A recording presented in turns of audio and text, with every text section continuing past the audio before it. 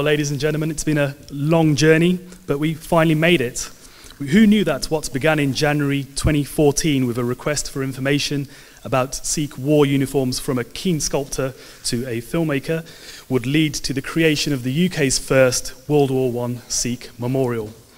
Thinking back over the past 2 years, we held our breaths and took many giant leaps to where we are today.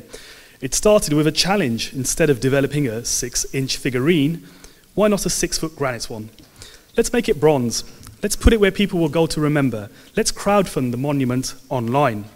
And when we successfully raised more than £22,000 to begin the process, the creativity did not stop just there. Make the turban bigger, I would often say. Make the beard flow longer. The Subedar began to take shape. This endeavour could not have been possible without trust and dedication within our small team, based on a mutual respect for and desire to see honoured the memory of Sikhs who served our country during the war.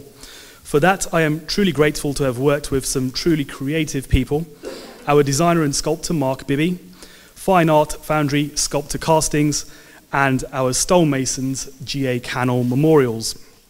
Mark and Simon, I'd like to shortly ask you to step forward, and I'd like to ask Major General Patrick Sanders to come and present you with a token of our gratitude for all you have done for the Sikh community.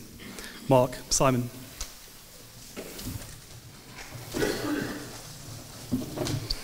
Don't be shy. Sir.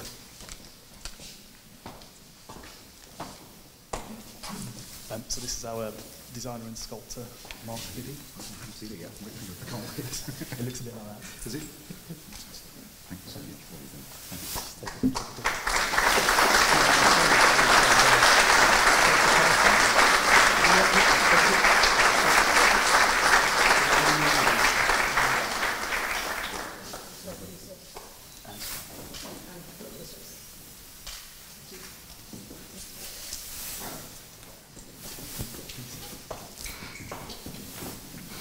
I'd also like to thank, on behalf of the Sikh community, the National Memorial Arboretum and all its volunteers and officers who have, over the past 18 months, advised and helped us develop our plans.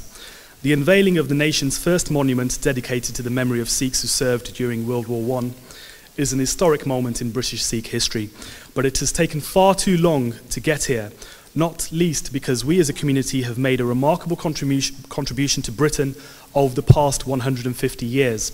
Not just in the military, but within every section of our society: industry, the arts, business, sport, culture, charitable endeavour.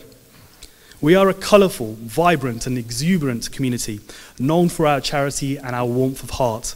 But where would we be without the gallantry and sacrifice of our forebears, who a century earlier left their homes in the Punjab to venture far afield in search of adventure and to live as their gurus had instructed and told them to do so, with their duty as a martial race in fighting tyranny at the heart of their thoughts.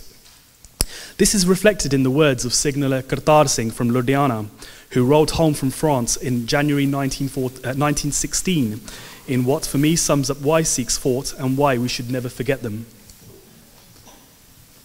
We shall never get such another chance to exalt the name of race, country, ancestors, parents, villages and brothers, and to prove our loyalty to the government. I hope we shall renew our Sikh chronicles. Do not be distressed. Such hardships come upon brave men. What is fated must be endured. I pray to God to give us a chance to meet the foe face to face. To die in battle is a noble fate. Today we are indeed renewing our Sikh chronicles with the unveiling of our memorial. It will inspire people from all walks of life well into the future, and it will fill our own children and grandchildren with confidence in their faith and identity to undertake great deeds. You will shortly hear from Bhai Sahib Dr. Mahinder Singh about Sikh Dharam, after which our patron Peter Singh Verdi from the Verdi Foundation will highlight the importance of charitable endeavour. Then we are honoured to be hearing from a senior British officer, Major General Patrick Sanders, CBO DSO, about Sikh military service in the past as well as in the present. But before we leave for the unveiling site, you will be in no doubt just what this memorial means. Please promote it far and wide. Take photos, take a selfie, and encourage as many people as you can to visit here and to remember the deeds of our glorious ancestors. Thank you very much.